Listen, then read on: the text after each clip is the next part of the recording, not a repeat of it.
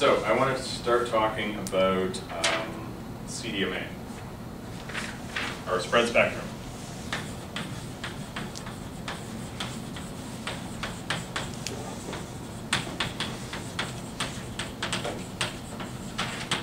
So spread spectrum, some of you may know this as CDMA, but it actually encompasses a whole variety of techniques that are more general than CDMA.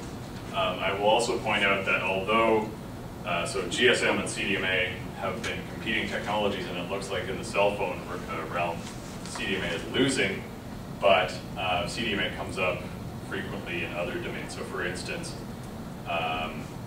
it's not CDMA, it's a different kind of spread spectrum, but Bluetooth uses spread spectrum. There is a provision in Wi-Fi for CDMA. So this does come up in a lot of contexts, and it's quite an interesting and fundamental technique. So the idea is that TDMA and FDMA rigorously avoid interference.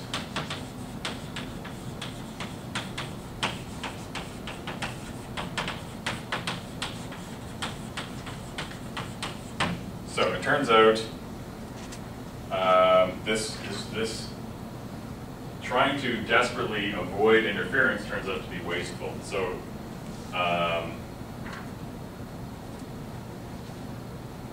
or it's wasteful in the sense that if a user is silent,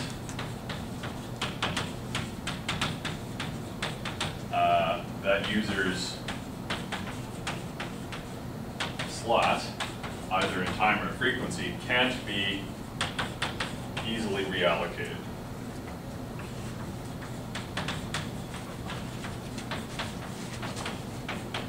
So the classic example of this, and the one that people talk about a lot in CDMA telephony, is if I'm on the phone, I'm on my cell phone. There is a link. There's a dedicated link from me to the other party on the phone call. But if I'm not talking, then I'm not really using the bandwidth. But there's no really easy way to reallocate that bandwidth to someone else while I'm not talking. The other example would be packet data. So packet data tends to be very bursty. So if I'm allocated a TDMA slot to transmit my packet data, and I don't need it for a brief period of time, it's not easy to reallocate that to another user who might need it. The other issue is central control.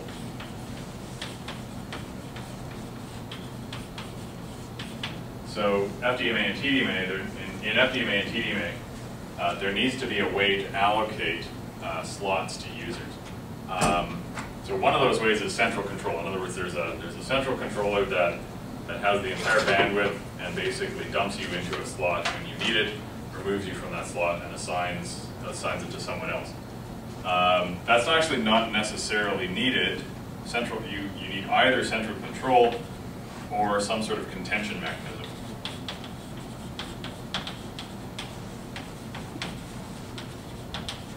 So you can either have the boss telling you which slot you can use, or in a contention mechanism you can fight it out. So there's provisions for that. But either way, there has to be some agreed upon way of allocating resources to users, and there will inevitably be losers. So in a contention, in either case, someone can ask for a resource and it won't be present.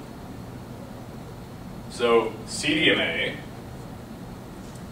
addresses these. Spread spectrum addresses these.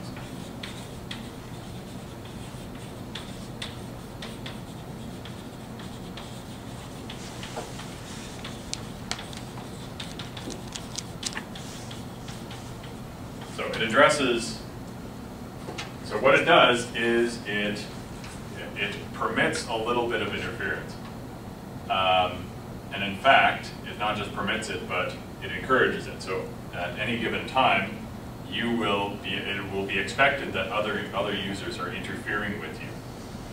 So what that means is, because interference is now allowed, and it's accounted for in advance, central control is no longer required. So in other words, because I expect you to interfere with me, we don't have to, one user doesn't necessarily have to shut up while the other one is talking. They both expect interference, so they can both talk at the same time whenever they feel like.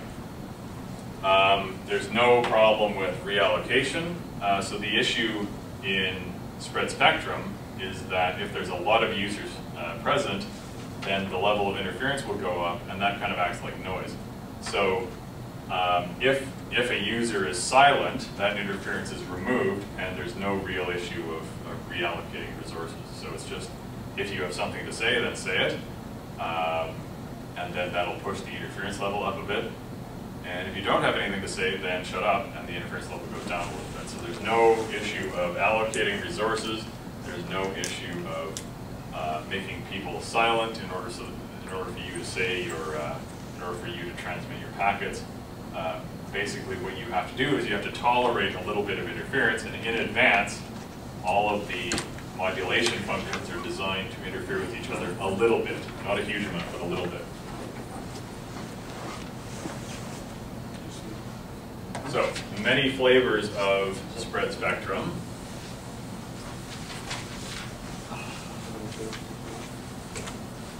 But we will talk about, we're going to be talking about CDMA, which is code division multiple access.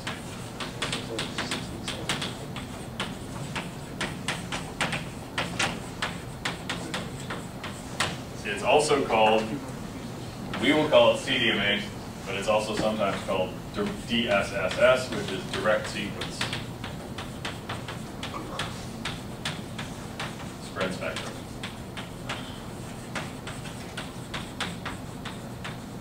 So, why is it called this? It's called this because in TDMA, you're assigned a time slot. In FDMA, you're assigned a carrier frequency and a bandwidth.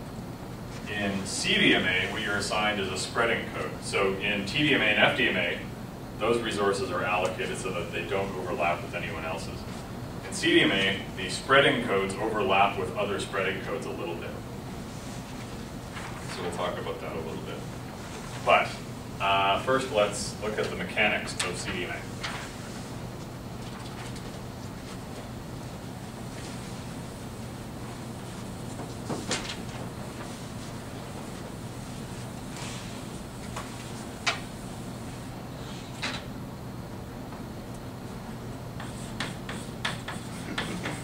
So basically, what you have now are two things. You have, so from a single user's perspective, in other words, if there is no spectrum sharing and you're just a single user using this channel, basically what CDMA is usual binary transmission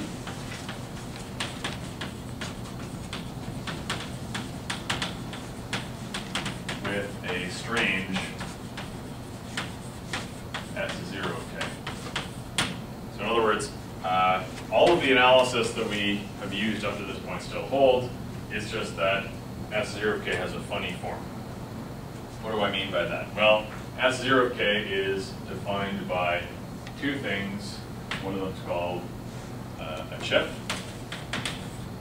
and one of them is called a chip sequence.